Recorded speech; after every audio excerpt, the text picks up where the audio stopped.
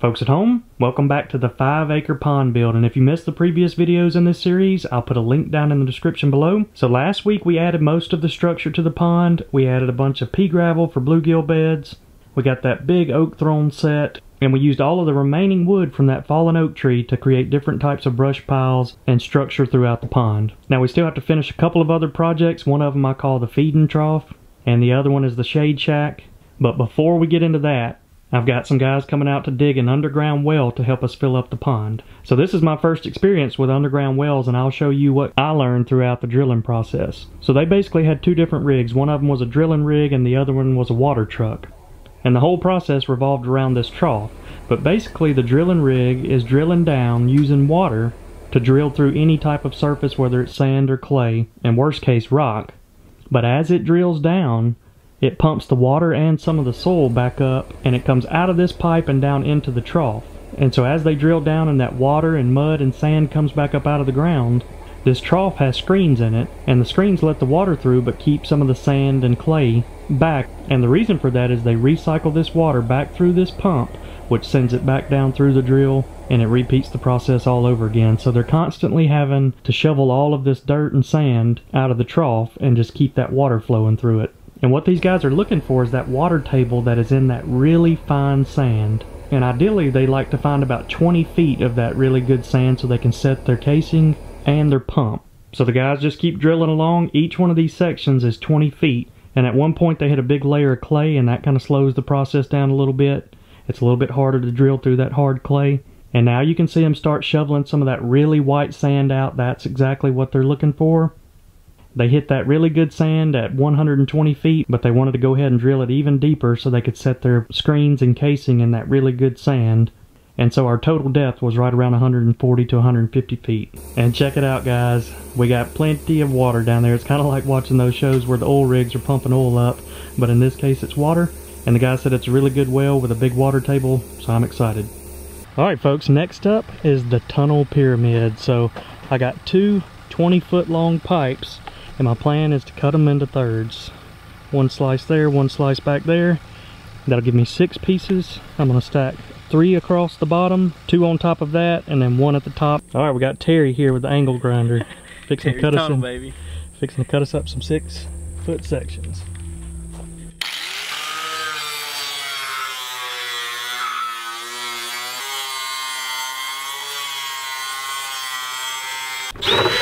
So there's actually air pockets in each of these rivets, so he's going through drilling. That way it'll let the air out, and hopefully water will go down in each of those and help weigh it down. But we're going to put a bunch of cinder blocks on the outside and then use those to help strap them all down. So we got Terry here on the drill. Tell him why I call you Terry. Throw it in reverse, Terry! He's always saying throw it in reverse, Terry. So just because of that, I'm calling this Terry's Tunnel. There you go, Terry. Put it in reverse, Terry! Oh, Lord! Alright, we're using this metal pipe strapping. We're going to go through up under a layer of 3. Then it'll be a stack of 2, a stack of 1. We'll bring that pipe strapping up over the top. Got 3 metal pipe strands out. Alright, come on down with it. Got him.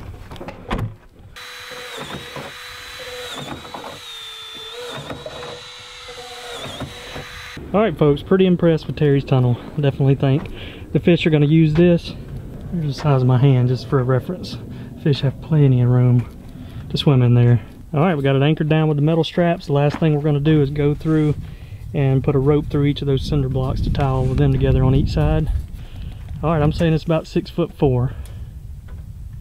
6'2" on the money. 6'2". Alright, we got the boss lady going through doing an inspection and making sure everything is to code.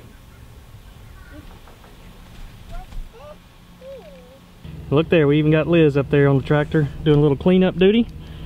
Alright folks, in the last video I was talking about the 2 different types of structure. That hardwood that's going to be there for years and years versus this brushy type of tree that if you get hung up in it, you literally just give it a tug and the limbs will break right off. So I'm going to put a lot of this brushy stuff here in the trough and right there in the dugout. You can see I just dropped a couple of them down in there. Plenty of places for bait to go in between all of those limbs. Now keep in mind these leaves won't be here for long, so We're really just trying to get the wood in there kind of crisscrossed and plenty of places for them to hide out.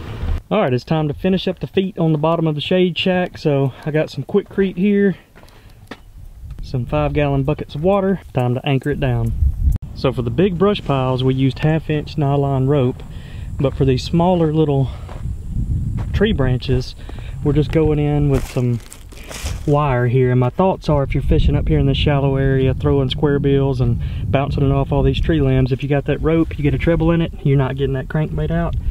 You can bounce it right off of that, no issues. It's gonna work our way down the bank, putting a few cinder blocks on each tree limb. All right folks, there's a look at the well. They're gonna go in and put the pump down today, but I moved the grill over here so all these trucks and tractors didn't run over the well.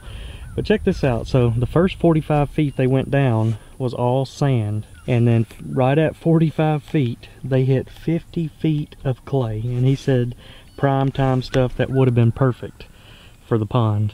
But unfortunately it was 45 feet down, but it sure would have been nice if it was only 5 feet down and we wouldn't have to haul all of that in. So today we're gonna have to hook up the pump and then run the power cables. We got a temporary power pole set up right over there, so we're gonna be digging a little underground trench right in here, getting power to that. So I'm not sure what I was expecting a 5-horsepower pump to look like, but I definitely wasn't expecting it to look like this, but it's pretty cool.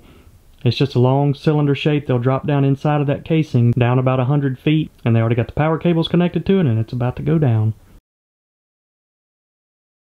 Alright folks, they finished up. We got the well installed. Let's check out the different attachments. We got a 3/4 inch typical water hose attachment, 1 1/4 inch, and then our 2 inch that's going to go to the pond over there. But let's check out the water pressure on a 5-horsepower pump. We could almost reach the pond from here. All right, 1 1/4 inch. Oh yeah, we have plenty of pressure. This is called a cycle stop, which is basically like a pressure regulator. It'll keep that pressure between 40 and 60 psi. And also help protect that pump that's down there. So I tried to get the guys to go ahead and run me a 2-inch pipe over there to the pond, but they got too many wells to dig, so looks like I'm gonna have to do that part myself. And with a 2-inch pipe, you definitely can't put it above ground there, because that would keep everybody from driving through. I really need a ditch witch or something to dig this, but I think I have an attachment for the tractor that may get the job done. So we're fixing to hook that up and see if I can dig us out a little ditch. All right, I got all the pipe laid out like I like it. It's about 160 feet. Let's go look at the pond end. So keep in mind, this is going to be buried underground right here, so it's going to be a little bit lower. And then right about there, that's going to be the water line. So I think I'm going to have it come out right there. That's a good spot. I think I'm going to get one of those old stumps or something and bring it and set it right here. To make sure I stay on track with the tractor, I think I'm going to slide all this PVC pipe over and put a long rope out. So I got this attachment for the tractor last fall. I think it's called a middle buster or something like that, but basically it's just several little small plows. But I think I'm going to take those off, put the big boy on, and that should be perfect for digging the ditch we need. We got it lined out. That looks pretty straight to me. Time to dig.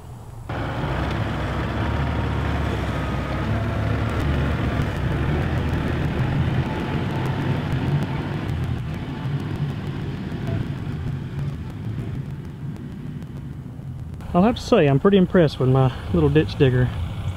Never ceases to amaze me, all the different things you can do with the tractor. I just put a couple 90s in there to get it down to ground level. And there we are, folks. 160 feet of pipe all the way down to the pond. All right, I got the pipe ran all the way down here to the water line, but I don't want it going under that clay blanket, so I brought one last piece of old oak tree, and I'm gonna try to prop it up right there, run that PVC right through the V there. Last thing I did is come through and seed it with some brown top millet. That stuff will sprout in about 3 to 5 days, and it'll be looking like that. All right, folks, back the next day. We're about to test it out. Turn the water on, see how fast it comes out. I got Liz up there, about to do the honors. I can hear it coming. We got water.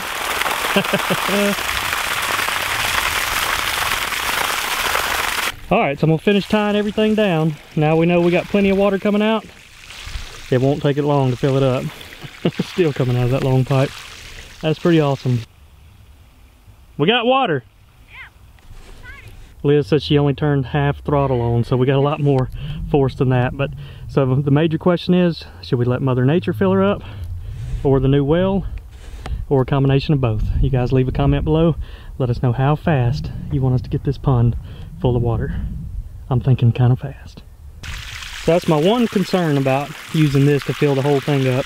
You can see just for that little bit we put in, it creates some eroding right there. So I think if I put some concrete blocks or something down right here for it to hit and splash off of, we might be all right. So I was trying to get a few more things tied down into the pond, but Mother Nature had a different idea and decided it was time to add some water to the pond. Now, I definitely didn't want to have my truck down in there when it started filling up, so I got it out of there right before the floodgates opened.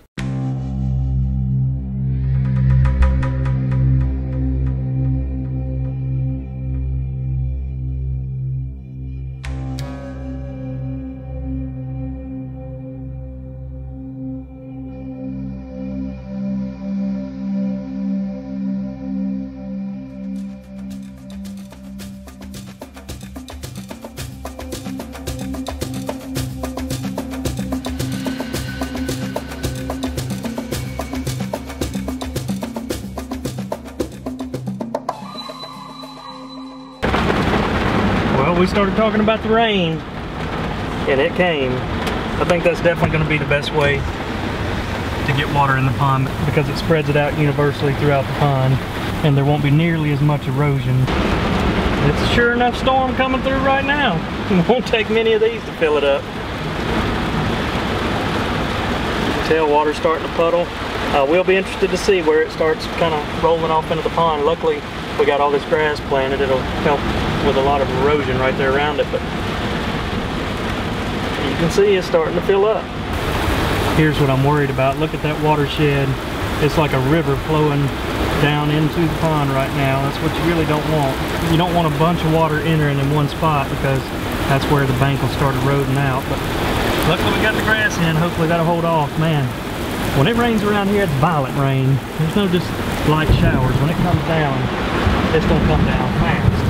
It's pretty cool though, to be out here right whenever it's first filling up. Wow, that is crazy. 15 minutes ago this pond was bone dry, and now we've already got some puddling going on. Most of the water definitely came in through the shallow end over there.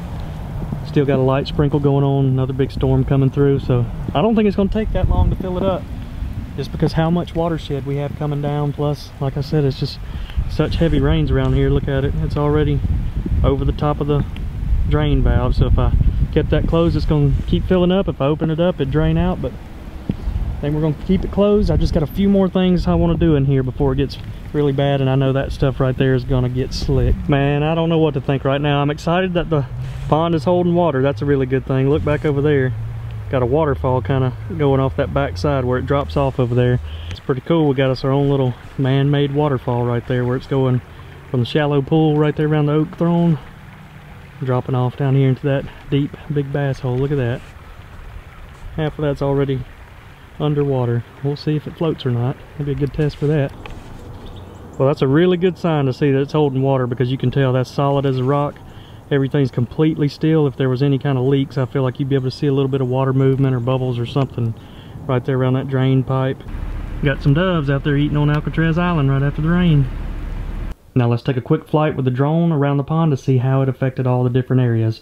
And one of the comments I get a lot is, it doesn't look like you dug your pond deep enough. So we wanted it to be around 12 feet, and that's exactly what we got. And a lot of times this drone makes everything look shallow. So hopefully with this water in there and the different type of pockets, you can see the different deep areas before we get it all the way full. We got a big puddle right there at the oak throne.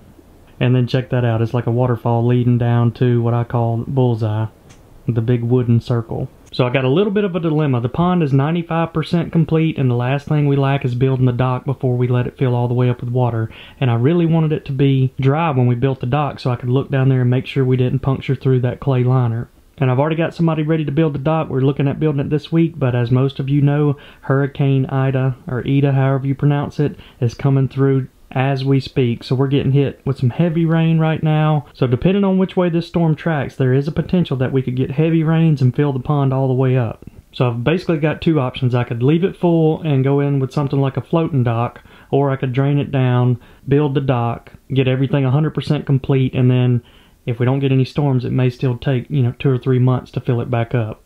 So leave a comment down below on what you think I should do. If it fills up, leave it full or drain it and start over.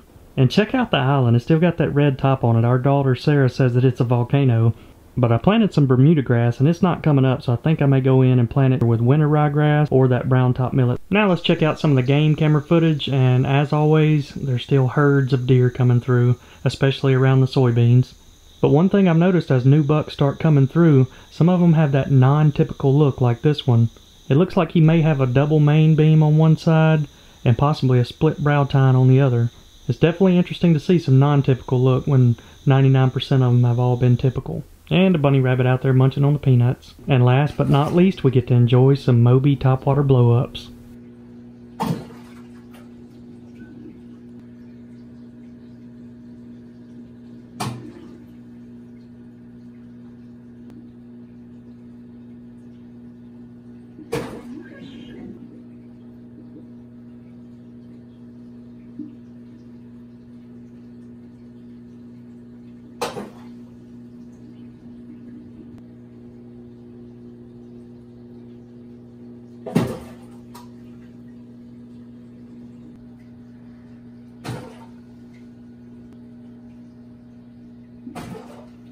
Alright folks, that's going to wrap up this video. Make sure to hit that subscribe button because we're nearing the end where we're going to fill it up with water and then add the fish, so there's a lot of good times coming up. But I hope you all enjoyed this one, and we will see you all next time.